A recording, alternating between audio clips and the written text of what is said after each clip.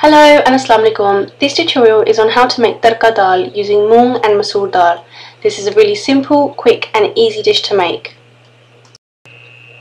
I will start off with showing you the ingredients you need to make this dish. There's two processes to making the Tarka Daal. There is the boiling process and the Tarka process. Both really simple and easy. So for the boiling process you need 1 cup of Masoor Daal. You also need half a cup of yellow Mung Dal, and both dals need to be rinsed with water and washed. So this is the packet of the Mung Dal and this is the packet of the Masoor Dal, which is also called the red lentils, and this is the orange and yellow dals. And you also need 1 teaspoon of salt, 1 teaspoon of chili powder, 1 teaspoon of coriander powder, 1 teaspoon of turmeric and 1 chicken cube, 1 small sliced onion, and for the tarka you need about 8 to 9 cloves of garlic, a 1/4 cup of olive oil, and just less than half a block of butter. You also need a small bunch of coriander, 3 to 4 green chilies, and 1 teaspoon of cumin seeds. Also for the boiling process you need about 4 to 5 cups of water.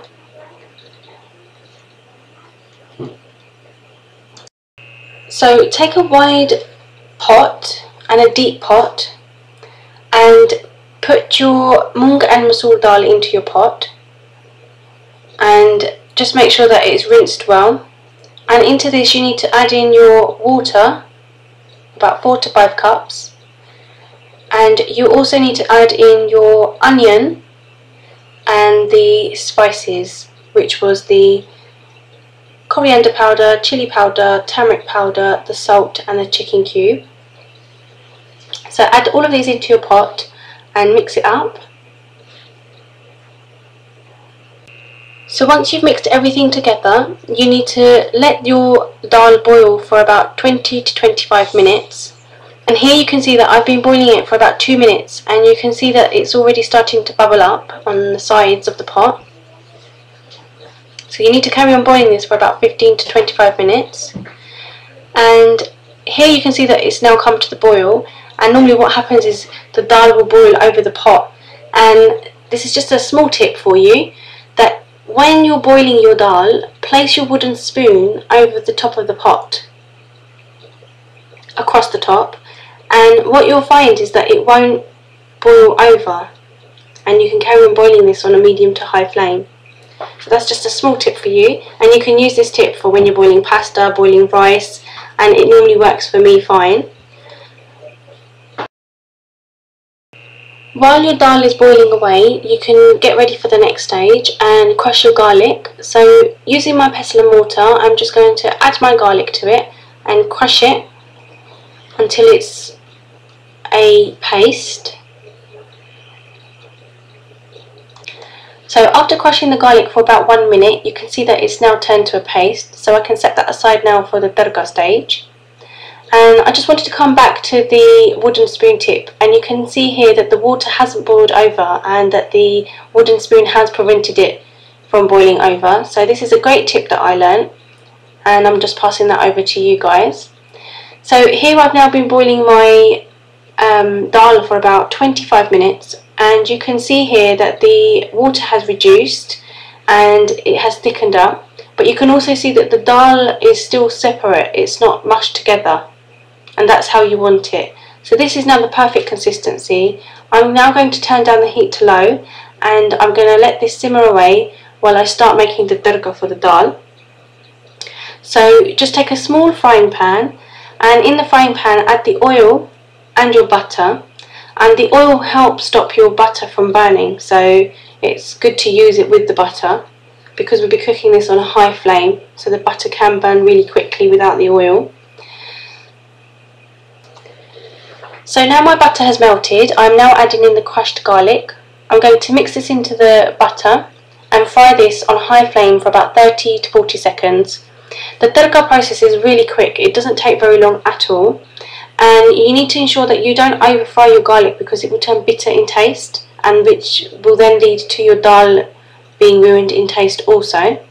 So once that's now been frying for about 30 to 40 seconds, I'm now going to add in the cumin seeds and the green chilies and carry on frying this on a high flame for about another 30 to 40 seconds.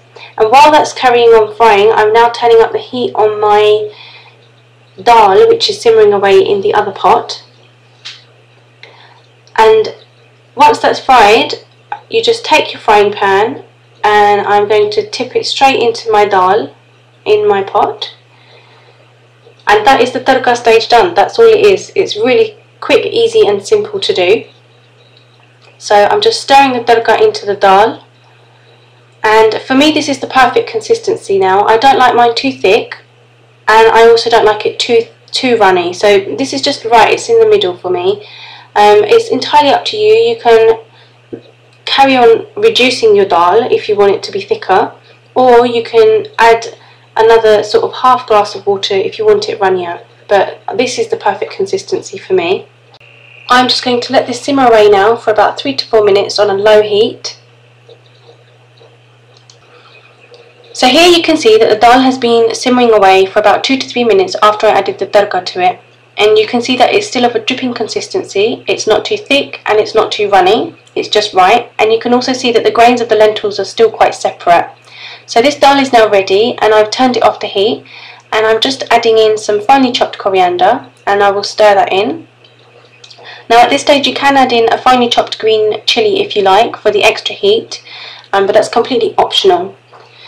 I find that this dal is served great with boiled rice. You can eat it with a chapati, you can eat it with parathe, and I even like eating this dal out of a bowl with a spoon like a soup, and it's great for the winter and great for kids too. Again, thanks for watching, and I hope that you find my tutorial useful. You can subscribe to my YouTube channel for all my latest videos, and you can also like my Facebook page Mazadaar, where you will find all my latest tips, recipes and step-by-step photos for further tutorials. Again, thanks for watching.